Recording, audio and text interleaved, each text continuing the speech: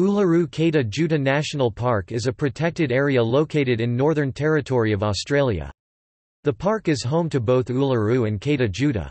It is located 1,943 kilometers (1,207 miles) south of Darwin by road and 440 kilometers (270 miles) southwest of Alice Springs along the Stewart and Lassiter highways. The park covers 1,326 square kilometers (512 square miles) and includes the features it is named after, Uluṟu, and 40 kilometers (25 miles) to its west, Kata Tjuṯa. The location is listed with UNESCO World Heritage Sites.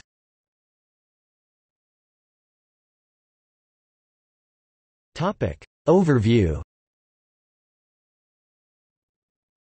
Uluṟu is recognized as Australia's most natural icon, and has become a focal point for Australia and the world's acknowledgement of Australian Indigenous culture. The sandstone monolith stands 348 metres (1,142 feet) high with most of its bulk below the ground. To Anangu, local Indigenous people, Uluṟu is a place name, and this rock has a number of different landmarks where many ancestral beings have interacted with the landscape and/or each other, some even believed to still reside here. Kata Tjuṯa, meaning many heads, is a sacred place relating to knowledge that is considered very powerful and dangerous, only suitable for initiated men. It is made up of a group of 36 conglomerate rock domes that date back 500 million years. Anangu are the traditional Aboriginal owners of Uluṟu-Kata Tjuṯa National Park. They believe that their culture was created at the beginning of time by ancestral beings. Uluṟu and Kata Tjuṯa provide physical evidence of feats performed during the creation period. They often lead walking tours to inform visitors about the local flora and fauna, bush foods, and the Aboriginal Dreamtime stories of the area. The Aboriginal Land Rights Northern Territory Act was passed in 1976, meaning that after many years Aboriginal law and land rights were finally recognised in Australian law. 9 years later, on 26 October 1985, the traditional owners were presented with the freehold title deeds for the park, who, in turn, leased the land back to the Australian government through the Director of National Parks, formerly the Australian National Parks and Wildlife Service, for 99 years. The Director is assisted by Parks Australia, a division of the Australian Department of the Environment and Energy. Since hand back, Anangu and Parks Australia staff have worked together to manage the park. This process of working together is known as joint management.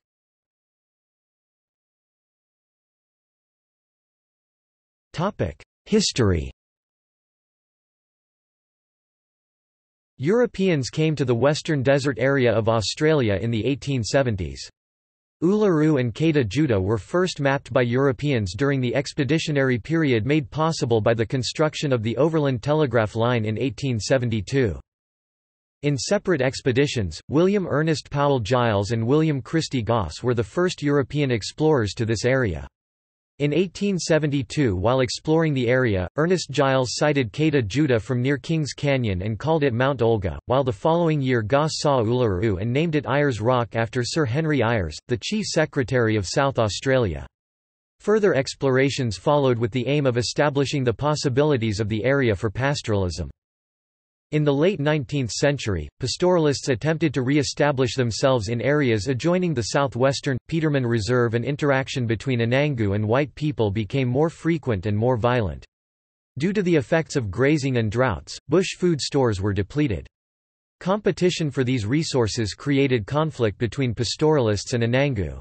As a result, police patrols became more frequent. Between 1918 and 1921, large adjoining areas of South Australia, Western Australia and the Northern Territory were declared as Aboriginal reserves, as sanctuaries for a nomadic people who had virtually no contact with white people.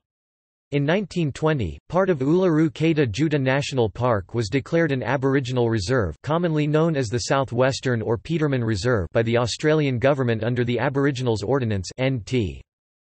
During the Depression in the 1930s, Anangu became involved in dingo scalping with doggers who introduced Anangu to European foods and ways. The first tourists visited the Uluṟu area in 1936. From the 1940s, the two main reasons for permanent and substantial European settlement in the area were Aboriginal welfare policy and the promotion of tourism at Uluru. In 1948, the first vehicular track to Uluru was constructed, responding to increasing tourism interest in the region. Tour bus services began in the early 1950s. In 1958, in response to pressures to support tourism enterprises, the area that is now the park was excised from the Petermann Aboriginal Reserve to be managed by the Northern Territory Reserves Board as the Ayers Rock, Mount Olga National Park. The first ranger was the legendary Central Australian figure, Bill Harneyby. 1959, the first motel leases had been granted and Eddie Connellan had constructed an airstrip close to the northern side of Uluru.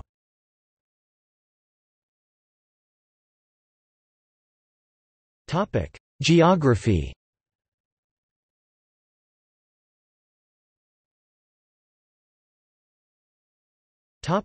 Geology. These domed rock formations are composed of conglomerate, a sedimentary rock consisting of cobbles and boulders of varying rock types including granite and basalt, cemented by a matrix of sandstone. The crevasses are due to erosion, primarily by water. Although it is a dry region, the large area of these domes collects a lot of rainwater, which runs off in steep waterfalls during rain.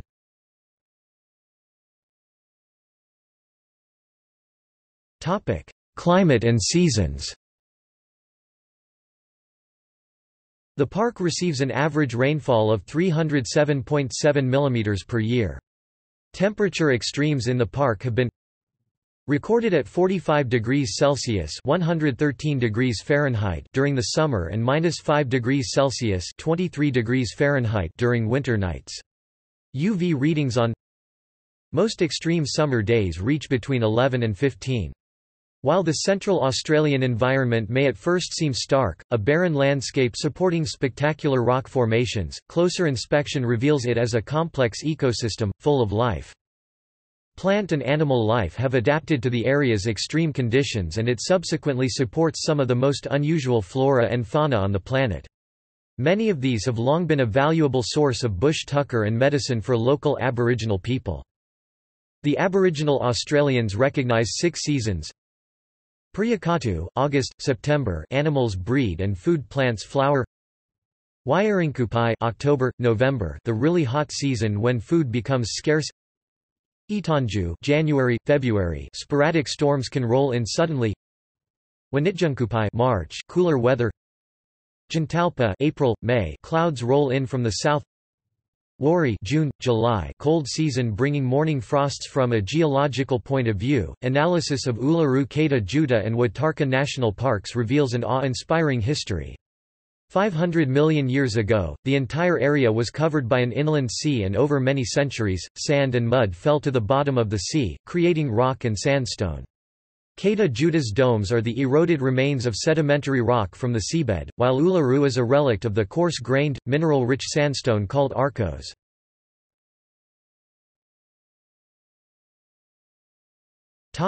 Ecology. The park is ranked as one of the most significant arid land ecosystems in the world. As a biosphere reserve under the UNESCO Man and the Biosphere Programme, it joins at least 11 other reserves in Australia and an international network aiming to preserve the world's major ecosystem types.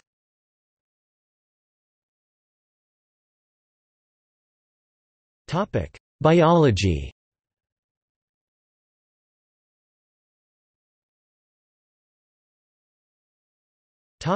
Flora. Uluṟu-Kata Tjuṯa National Park flora represents a large portion of plants found in Central Australia. A number of these species are considered rare and restricted in the park or the immediate region. There are many rare and endemic plants at Uluru and Kata Tjuṯa.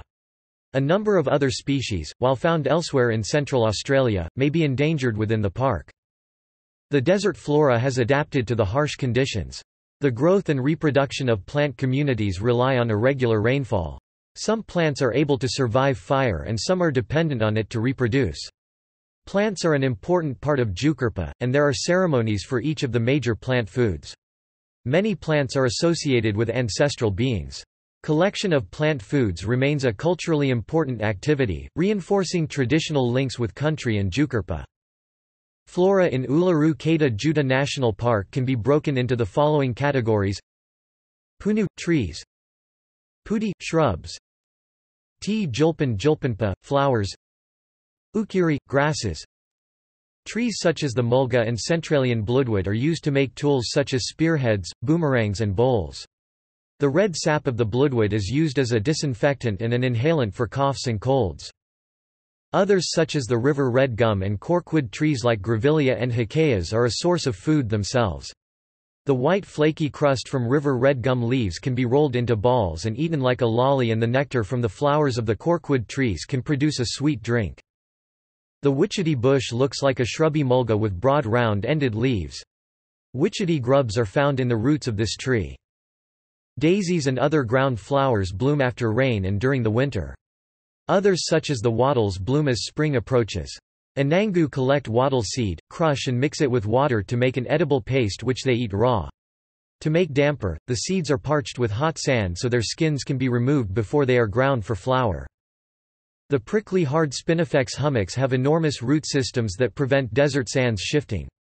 The hummock roots spread underground beyond the prickly clump and deeply into the soil, forming an immense cone. Anangu use a resin gathered from the gummy spinifex to make gum. They thresh the spinifex until the resin particles fall free. These particles are heated until they fuse together to form a moldable black tar which Anangu work while warm. The gum is used for hunting and working implements, and to mend breaks in stone and wooden implements. The naked woollybutt and native millet have seeds that are important Anangu foods.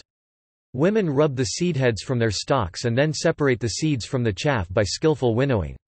Using grinding stones, they then grind the seeds to flour for damper. There are several rare and endangered species in the park. Most of them, like adder's tongue ferns Ophioglossacea are restricted to the moist areas at the base of the monoliths, which are areas of high visitor use and subject to erosion. Since the first Europeans arrived, 34 exotic plant species have been recorded in the park, representing about 6.4% of the total park flora. Some such as perennial bofel grass were introduced to rehabilitate areas damaged by erosion. It is the most threatening weed in the park and has spread to invade water and nutrient-rich drainage lines. Where infestation is dense, it prevents the growth of native grasses, a source of food for animals and humans. A few others such as burgrass were brought in accidentally, carried on cars and people.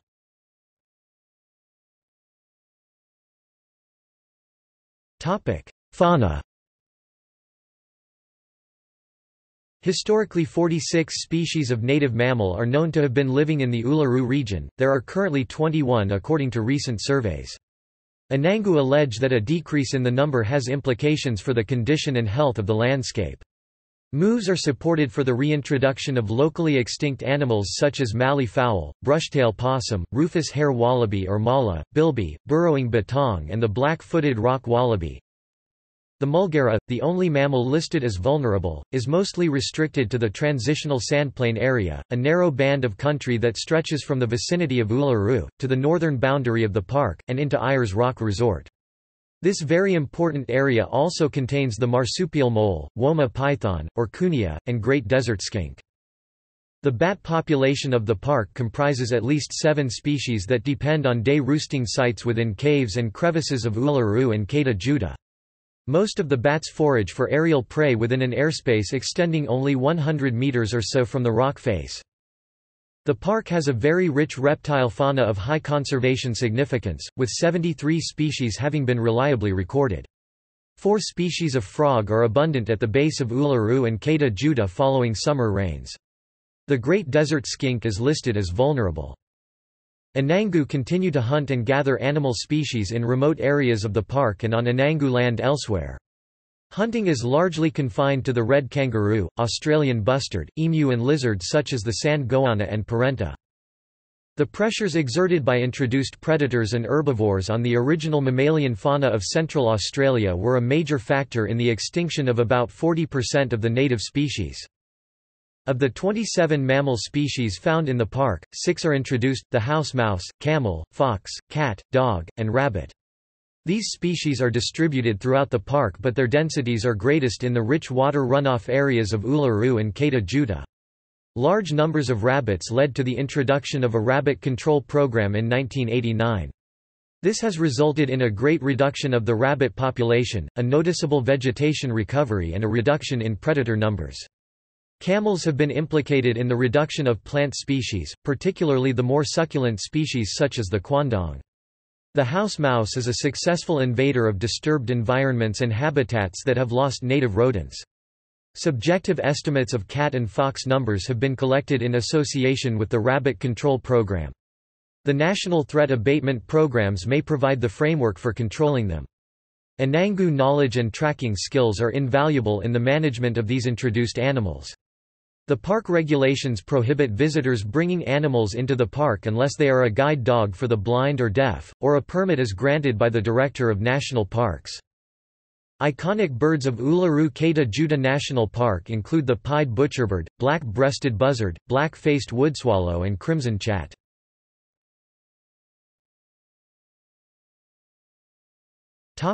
Fire management.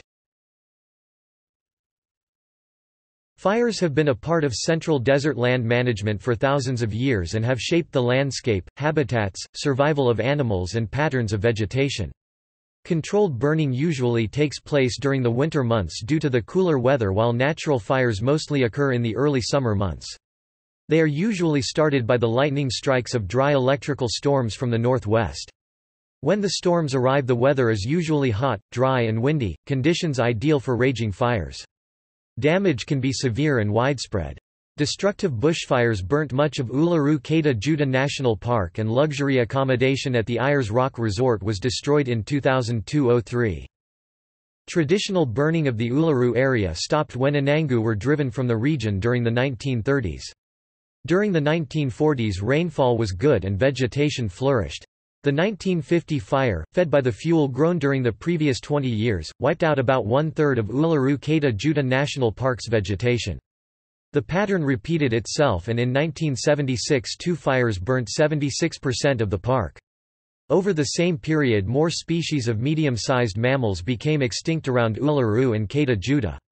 Today most fires in the park are lit following land management patterns traditionally practiced by Anangu. Traditional fire and land management skills enable Anangu to burn in a way that will give the desired result. These skills are vital for the preservation of the Central Australian ecology.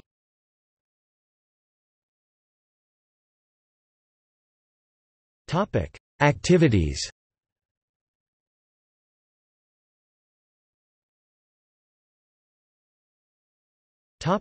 General facilities.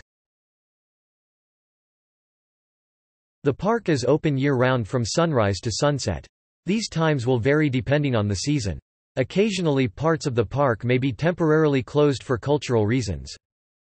The park entrance fee for Uluṟu-Kata Tjuṯa National Park is $25 per person 16 years of age and over.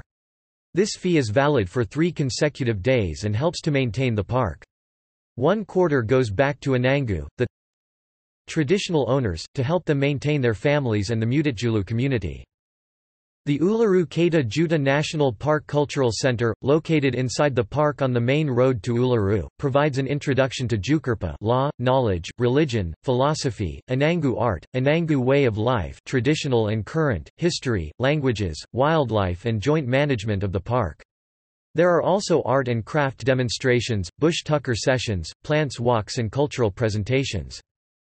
There are displays featuring photo collages, oral history sound panels, Pitjantjatjara language learning interactives, soundscapes, videos and artifacts. Explanations are provided in Pitjantjatjara, English, Italian, Japanese, German and French. A touch wall for visually impaired people ensures that the messages are accessible to everyone. Entry to the cultural center is free. The Wakathara Arts Centre is owned and operated by the local Aboriginal artists from the Mutitjulu community.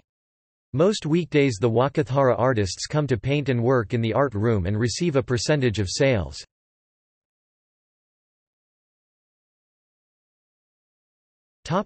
Tourism. The development of tourism infrastructure adjacent to the base of Uluru that began in the 1950s soon produced adverse environmental impacts.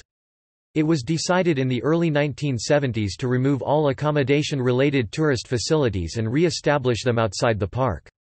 In 1975, a reservation of 104 square kilometers of land beyond the park's northern boundary, 15 kilometers from Uluru, was approved for the development of a tourist facility and an associated airport, to be known as Ulara. The campground within the park was closed in 1983 and the motels finally closed in late 1984, coinciding with the opening of the Ulara Resort. In 1992, the majority interest in the Ulara Resort held by the Northern Territory government was sold and the resort was renamed Ayers Rock Resort.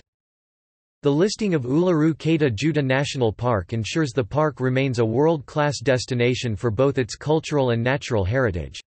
Visitors will continue to have a unique cultural experience at the park and leave knowing that the park is managed according to cultural practices that date back tens of thousands of years. Since the park was listed as a World Heritage Site, annual visitor numbers have risen to over 400,000 visitors in the year 2000. Increased tourism provides regional and national economic benefits.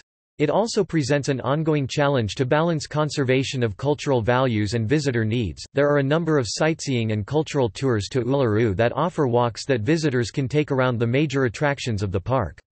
The Base Walk is one of the best ways to see Uluru. Other walks surrounding Uluru include the Liru Walk, Mala Walk and Kunia Walk. While the sunrise and sunset viewing areas provide great photo opportunities, the border of the national park is also home to the longitude 131 degrees Eco Resort.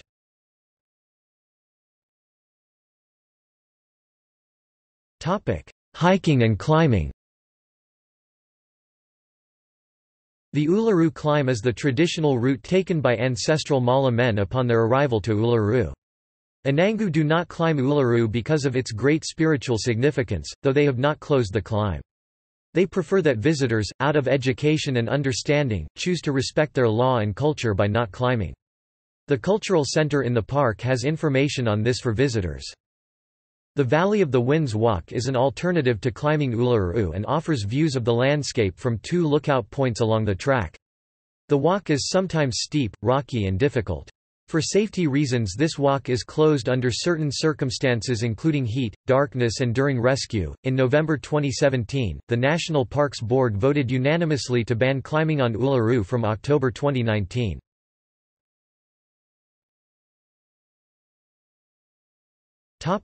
Accommodations. The Aboriginal community of Muditjulu is inside the park area, but tourists must stay at the resorts in Ulara, just outside the national park. Ayers Rock Resort in Ulara offers a range of accommodation from campsites to 5-star luxury. There are also several dining options, a supermarket and a range of tour operators. The national park and town are served by Connellan Airport. Slightly further afield is the luxury tented accommodation at longitude 131, with views of Uluru from the tents. Camping is not permitted in the park.